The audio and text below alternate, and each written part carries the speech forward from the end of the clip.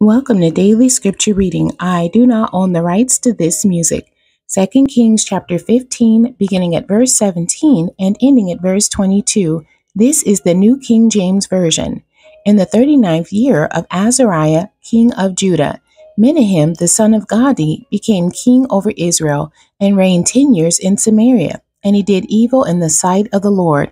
He did not depart all his days from the sins of Jeroboam the son of Nebat, who had made Israel sin.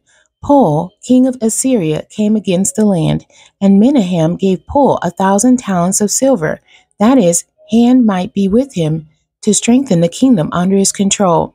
And Menahem exacted the money from Israel, from all the very wealthy, from every man 50 shekels of silver, to give to the king of Assyria.